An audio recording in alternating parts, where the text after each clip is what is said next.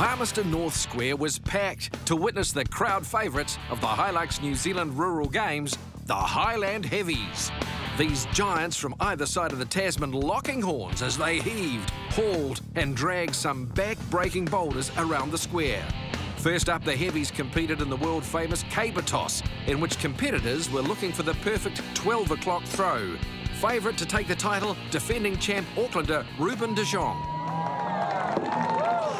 How do you like that, ladies and gentlemen? I told you he'd get at 12 o'clock, and he has. However, big Aussie Luke Reynolds was keen to give the two-time champ some stiff competition. Oh, look at that, Palmerston. Oh. That would have to be at 12 o'clock. Give him a big hand, ladies and gentlemen. In the end, it all came down to experience, with the giant de Jong throwing two perfect 12 o'clock throws to take the early lead in the competition. The second discipline saw the Heavies take on the gruelling Farmer's Walk. Competitors have to run a 60-metre course carrying two 75-kilogram weights. This event pits speed and stamina in the ultimate race against the clock. And stuntman Ruben de Jong put in a powerful display to increase his lead. Here he goes. Come on, he's got a good mark to beat. Give him a hand. Ruben's round. OK, bring him home, ladies and gentlemen. Plenty of clapping, plenty of cheering. Oh, come on, big guy. Come on, Ruben.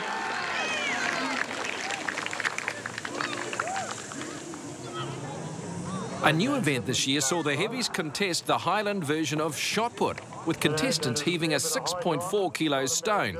Local resident and crowd favourite Jono McFarlane was in fine form, throwing an impressive 16.9 metres, almost 3 metres clear of his rivals. The weight over the bar discipline saw the Heavies throw a 25-kilogram block of steel over their shoulders and over a bar set at ever-increasing heights. Buoyed on by an enthusiastic home crowd, McFarlane was again in fine form.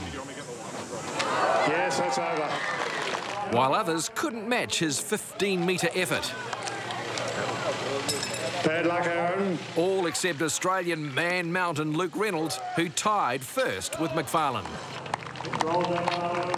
Arguably the most popular event with the locals and quite possibly the toughest discipline for the Highland Heavies, the Taumaranui Stones pits man against nature, where each contestant uses every ounce of strength to get 5 large boulders off the deck and onto a barrel.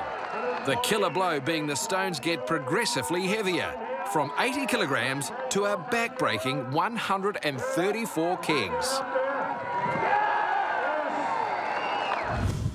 This final event, a winner-take-all dash for Highland Heavies glory between Kiwi Ruben de Jong and two-time runner-up Luke Reynolds. 4 kgs, makes that look easy up on the tyre. 100 kgs, ladies and gentlemen. Yeah. It's an ugly rock, he's trying to get hold of it. Yeah, that'll be out of. Here we go, up he goes.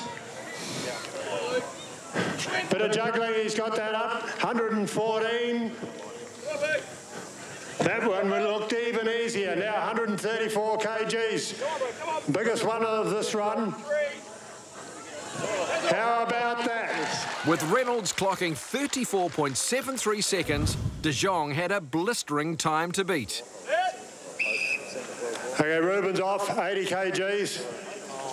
Easy like that. 94 kgs. And he's running before he even puts it down. 100 kgs. Oh, yep. That's an ugly rock, that one. 114 kgs. No problem. And 134. Come on, ladies and gentlemen, cheer them on. Look at that. 27.25. A rapid 27.25 seconds, more than enough for Ruben de Jong to win his 3rd straight Highland Heavies title. Australia's Luke Reynolds settling for runner-up yet again, this year sharing 2nd place with local lad Jono McFarlane, but winning once again, Ruben de Jong. Well, Ruben, congratulations. Another win, defending champion. Yeah, thanks a lot. That's a three-peat, so I'm really stoked with that. I've never been able to three-peat anything, so yeah, it's awesome. You've just got to be so consistent, you know, you've got to place in every event. I mean, if you come first and then come last, the points can just hurt you so badly.